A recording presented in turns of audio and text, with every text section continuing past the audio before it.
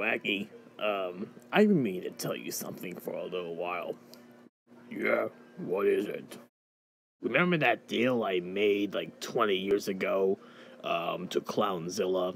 You know, the leader of the killer clowns from outer space. No, I think I'm gonna need a refresher for that. Can you remind me again what the deal was you made with Clownzilla 20 years ago? Fine.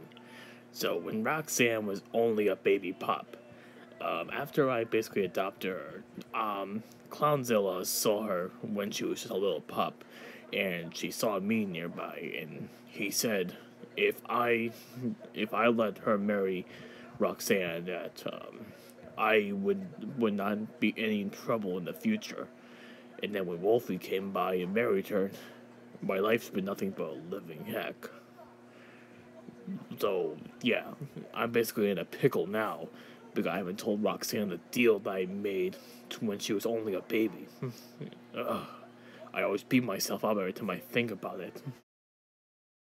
Have you told, like, Charlotte or anything? What would you want me to tell her?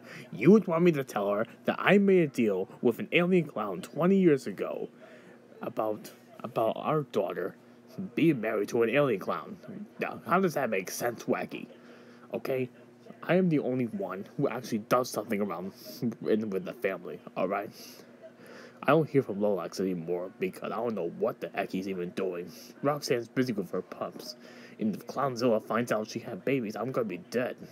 Well, I know you're an old man now, but things are different now in 2022. I think you should just tell Roxanne the truth. Tell her? Tell her? This is gonna be the worst thing I would ever say. But I know she's probably not gonna trust me ever again with picking out her mates.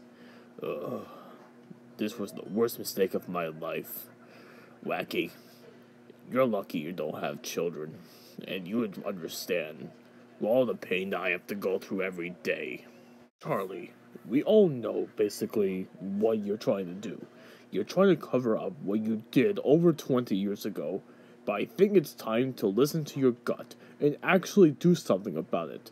Even if you do die, we will all remember you as the famous clown who changed a life forever, especially for Halloween.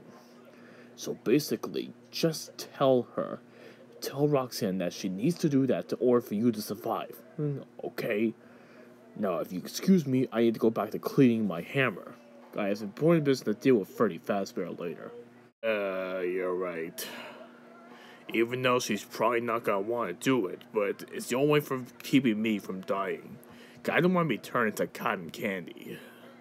I know you're gonna be going, so, I'm just going to, head out in a little bit, go back to the nursing home.